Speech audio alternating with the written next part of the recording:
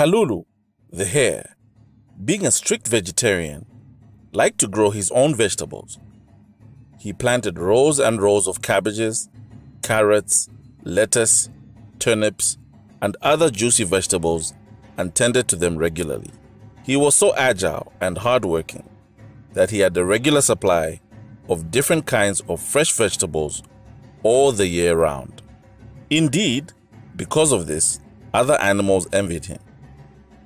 Once, while he was preparing his garden to plant some pumpkins, a big elephant, towering over the garden fence, happened to pass by. He became curious to know what Kalulu was doing. Being a pure vegetarian himself, his mouth began to water at the sight of the ripe, juicy maize cobs that were swinging gracefully in the wind. Controlling his greed, he just looked over the fence and greeted Kalulu. "Good afternoon, Brother Kalulu," he said, smiling. "Busy as usual, I presume?" Kalulu returned the friendly greeting as he continued with the work. "This is pumpkin season, you know," he said cheerfully. "So I am planting pumpkins before it gets too late." "I see," said the elephant. "I am very fond of pumpkins myself. Could you possibly help plant some in my garden too?" he asked very innocently. Kalulu was very hardworking, but he was also clever not to waste his time and energy on lazy people. He did not want to fall into the elephant's clever trap. "I'm rather too busy, as you see, brother." He excused himself politely. "But I can lend you my hoe and some seeds. You can plant them in your garden.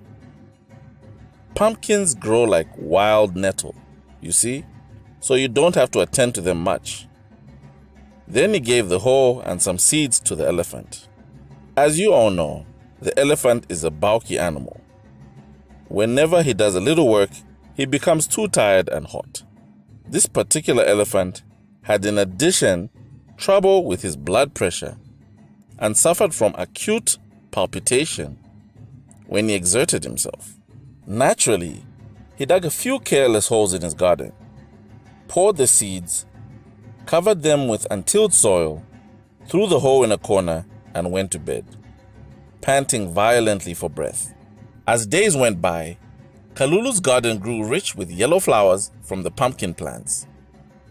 Here and there, tiny pumpkins made their appearance among the lush green foliage, while most of the seeds in the elephant's garden died of overcrowding.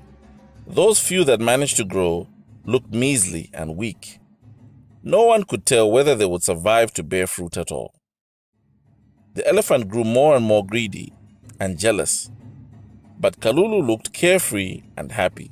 Soon, there were several big fat pumpkins in Kalulu's garden. As it was time to harvest them and store them, Kalulu planned to do the job the following day. He got up early the next morning and went to his garden, but lo and behold, not a single pumpkin was left on any plant. He was shocked beyond words. Kalulu knew that it could be none other than the greedy old elephant who had stolen his precious pumpkins.